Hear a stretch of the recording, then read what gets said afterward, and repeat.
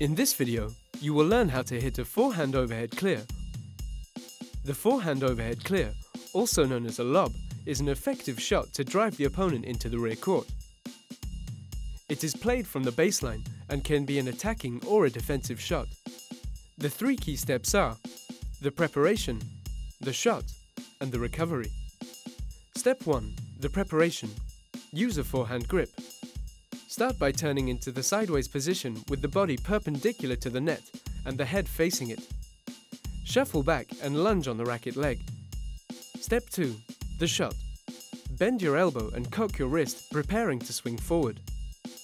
Your racket hand should be behind the head with the elbow bent, the wrist locked, and the racket head pointing downward. Raise your non-racket hand and point at the shuttle to improve timing and balance. Straighten your elbow and rotate the forearm as you hit the shuttle.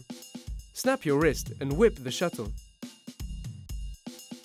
The shuttle should be struck as high in the air as possible. Step 3. The recovery.